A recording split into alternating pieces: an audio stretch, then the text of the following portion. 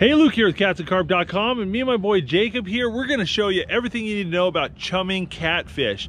I'm gonna show you a couple different types of chum. We're gonna go out and use them.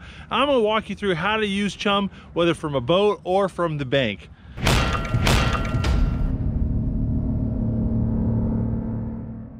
Me and Jacob, we're here at the grocery store, and we are gonna be picking up some ingredients to make some catfish chum.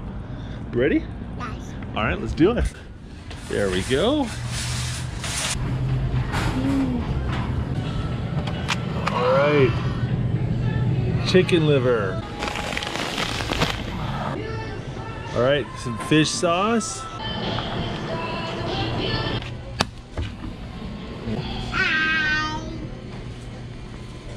All right, get some golden corn there. You got this? There we go. All right, we're back at the house. I'm gonna make up this catfish chum. First things first, we are going to blend up some chicken liver here.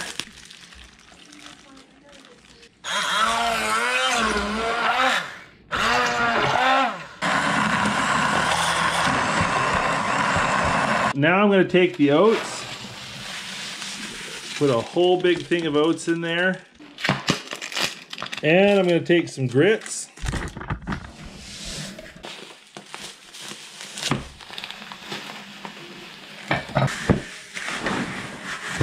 Okay, gonna add the chicken liver.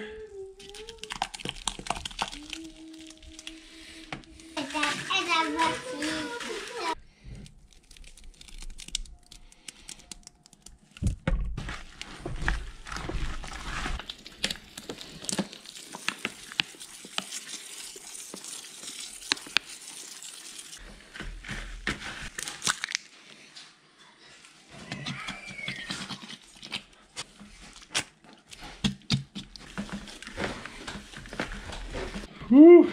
All right, this is getting pretty raunchy. I better take this outside before I get divorced. We got two different flavors of Procure catfish scent, and I'm gonna go with the catfish candy here. We're gonna, look at that. Kind of a bloody, fishy, garlic flavor.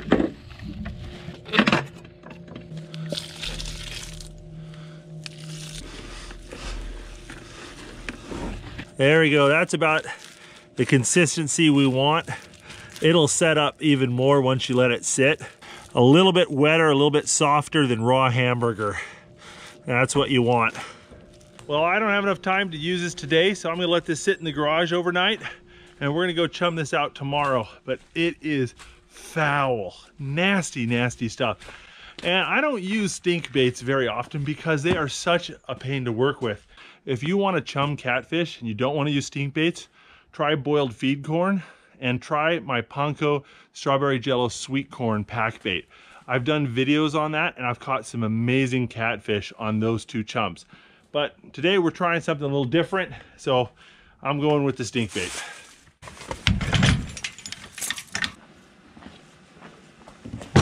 Welcome to another day. I've got my little skiff loaded up here and I've got 2 buckets of chum. I have the catfish bait that I made yesterday, and I've got a whole bunch of these shrimp pellets that I got off of walmart.com, and we're gonna take those out and see if they work.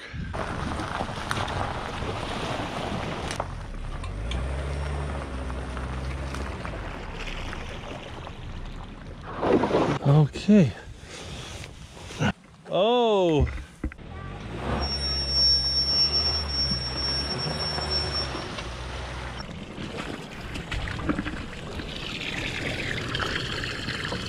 Having a plug doesn't do much good unless you actually put it in the drain hole. The boat's peeing, Jacob. What the V? All right, there we go. Okay, you good? You happy? Yes. Okay, you want to go fast? Yes.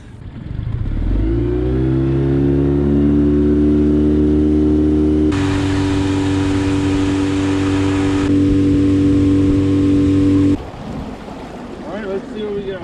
Yeah, look at that. Oh, Look at there's fish there, there. There's all sorts of fish in here.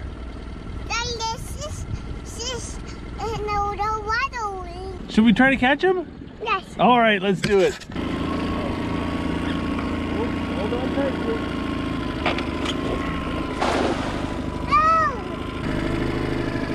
Look at that. Oh! Careful, he's pokey. There you go. Little baby catfish. Gotta throw him. Oh, oh, oh. Yeah, they got careful. They are spiky. There we go. That's the kind of school we're looking for. Let's see if we can't catch some of that. Oh! Whoa! Why, Daddy? Baby glasses? No, not a baby catfish. Crappie. Big old white crappie. Another one. Big guppy. Big guppy. A big crappie, yeah. Look at this big crappie and check out his birthmark. He's black right on the top. Big Yeah. guppy. Yeah, big crappie. Yeah, is that cool? Yes. Gonna let him go. And we got some shad. That's what we want. Hey Jake, what did we catch? Glasses. A catfish. That's right. Look at that. We got a catfish in the net. All right, we gotta get him out. There we go. Catfish. You know, the fish have been pretty high up in the water column today, around the 15 to 10 foot range. And so I'm gonna try to find a hump here in this 20 to 25 feet of water and dump all my chum all around that hump. My humps, my lovely fishing humps. Here we go. That's a good looking spot right there. That size. So that was my rubber glove. These are really hard to put on when your hands are numb. All right, I'm chumming in broad areas. I'm really spreading out the chum. Don't want to drop it in just one spot. I'm going to be fishing multiple rods, so I need to chum up a big area. Plus, if you drop all the chum in one spot, one or two big catfish just come and gobble it all up, and then they're gone and you're done. If you throw a little chum all over the place, the catfish have to go looking for it like an Easter egg hunt, and it'll keep more catfish hanging out in this area searching for bait for longer. All right, now for the stink bait. All right, look at this stuff. Look at the chunks that come down in there. Whew. Oh, this is so pungent. Garlic and fish. Look at all that oil that comes up. We're gonna make little balls of this. We're just chucking it in all over. Oh, it's all over my motor. Oh. This is why I don't like using stink baits. They just get on everything. Well, I put all of the stink bait and about 3/4 of the pellets all over this spot. I spread it out nice and wide from about 20 feet of water to 13 feet of water, right along this long ledge. We're gonna come back here tomorrow morning, see what the fishing's like. All right, it's another beautiful day. We got the big pontoon boat hooked up. Jacob requested that we use that one today. And I'm gonna make up some of my carp chum. All right, I'm gonna show you my carp chum here, which also works really well for catfish. And I'm showing you several different types of chum, the pellets, the stink chum, the panko chum, so that you can kind of make a chum based on whatever ingredients you have available to you.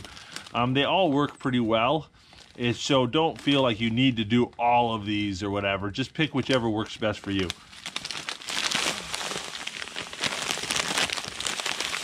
So basically I'm taking strawberry jello and I'm mixing it with panko breadcrumbs. Mix this all up. And we're gonna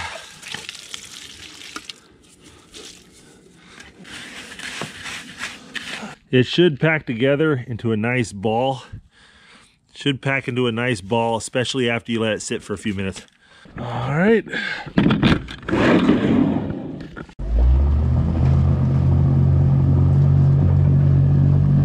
Well, it's 38 degrees right now, and it feels so warm to me because last week we were fishing in Alaska and it was negative 38. It's all relative. That's a big school of bait right there. That's what we want.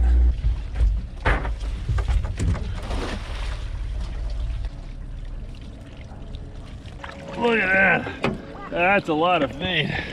It's more than we need. I'm gonna let some of them go.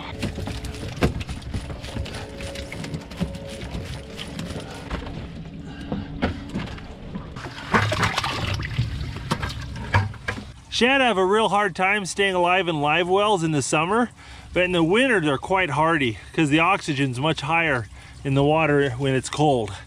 I'll scoop out the lively ones and let them go, and then I'll keep the dead ones for bait, and I'll freeze the leftovers. Well, that was nice. Fishies! Whoa, whoa, whoa, you okay? Yes.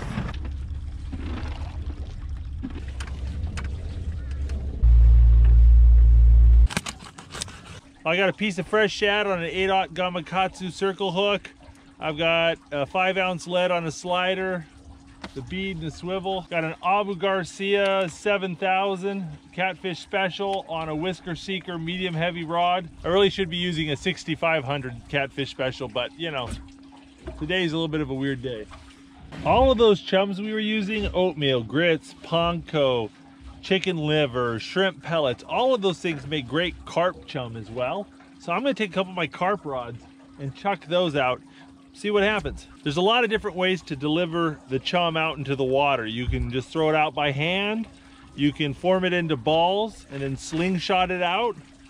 You can use something that looks kind of like a highlight scoop to chuck it out. You can even use a device called a spom or a spod, which are basically little rockets that you tie on the end of your line, fill full of bait, and chuck out into the water and then retrieve and repeat. If you're really hardcore and you have lots of money to burn, they even sell remote controlled boats designed to send the chum out there if you're bank fishing. I'm using a method lead, which is this little lead with these ribs. Now I make a gooey ball of bait and I squish it on there and little ribs grip it. But you can use a lot of different leads to do this. You can put it on a normal inline lead. It doesn't grip as well, but it works. I've just got a little piece of fake plastic corn on what's called a hair rig. A little piece of string dangling off of the hook. This works great for catfish and for carp.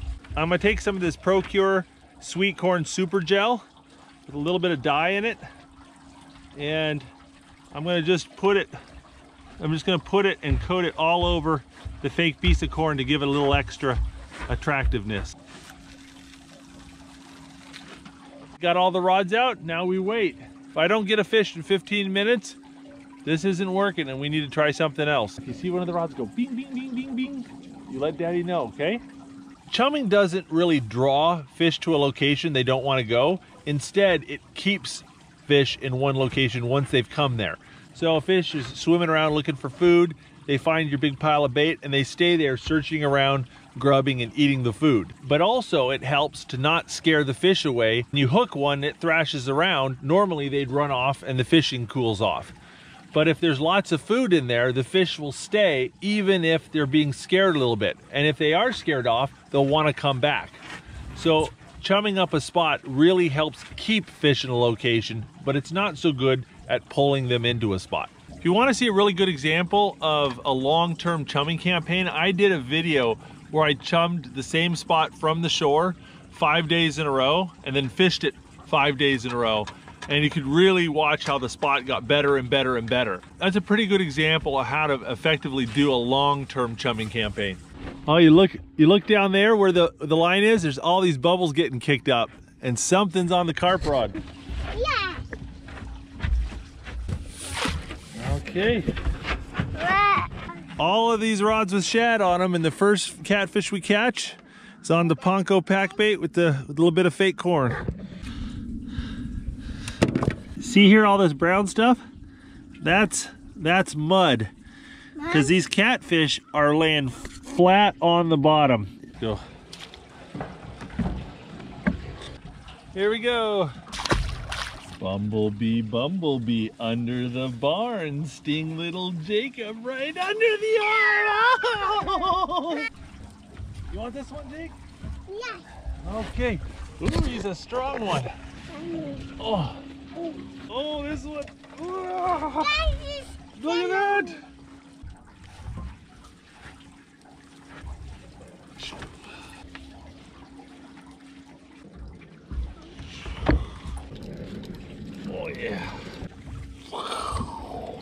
There you go, little channel catfish double.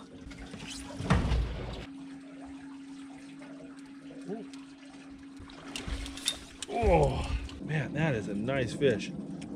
He's over 8 pounds. Chumming's going to attract certain types of catfish. It tends to attract smaller channel catfish. Additionally, you got to be consistent in your chumming over a number of days to really turn a cold spot into a red hot spot. Also, your timing is really important. If you throw down a bunch of chum and the fish gobble it all up in 30-40 minutes, then it's not going to do any good 2 hours later. So if you're chumming the night before, it may or may not help the next day if the fish are on the chum too quickly. There's a lot of nuances with chumming. It's an effective technique in the right situation, but there's a reason why I don't use it a ton. I find that in situations like this where you have a boat, you're just much better off going to the fish than trying to bring the fish to you. The kind of situation where chumming really pays off is where you're shore fishing for a long period of time. So all day or multiple days, you come in, you camp up on the shore, you chum out the spot as you're setting up your gear, you fish all night, and you keep throwing out a little bit of chum at a time as you catch fish. That sort of strategy works pretty well.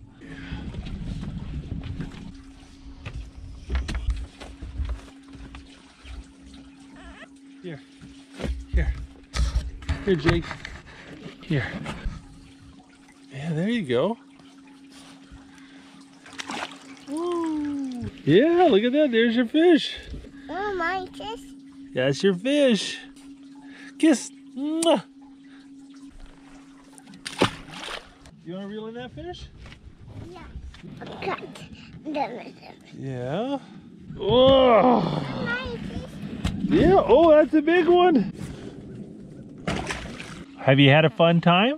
Mm-hmm. Should we go home now? Yes. Okay. Well, Jake's ready to go home, so let's weigh up our fish and see how much we caught, okay? Oh, that's heavy. Watch it. 5, 6, 7, 8, 9. 9 fish. 47 pounds. Aha! Oh, that is a big one right there. Don't have to go home, but you can't stay here.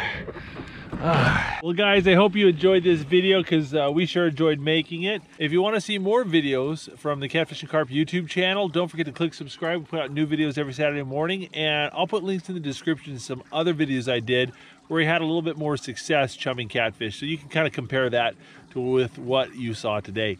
At any rate, bye-bye. Bye.